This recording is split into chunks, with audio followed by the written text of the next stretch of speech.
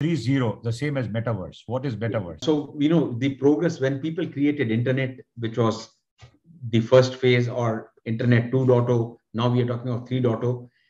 Earlier, it was only being used as a means of communication and between different nodes and different computers that were connecting on them. Not much processing was happening. When Web 2.0 came, then people started using a lot of computing power between the devices that you were using and in the cloud computing.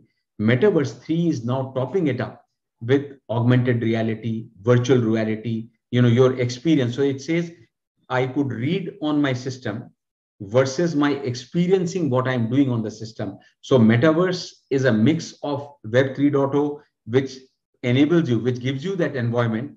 And metaverse now creates, economic activities on this internet, which is Web 3.0, to give you an experience of virtual reality, augmented reality, which is business savvy. Now, there are so many businesses which are emerging, which are going to use digital now, whether it is entertainment, whether it is education, whether it is gaming, whether it is financial sector.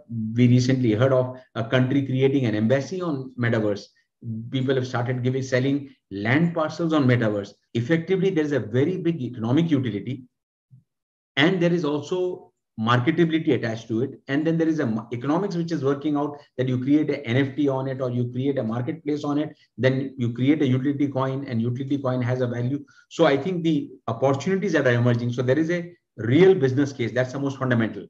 That real business fundamental case gets superimposed with the need for investment, the use cases that are coming in, experience that people want, and how the economies are going from so-called our physical environment to a digital environment. So there's a whole new digital economy which is emerging, and metaverse represents that digital economy.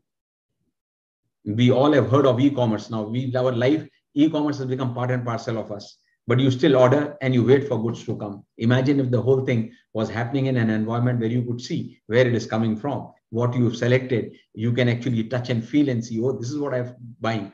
So imagine today too, for us selling a physical good, we dot the whole world with their stores.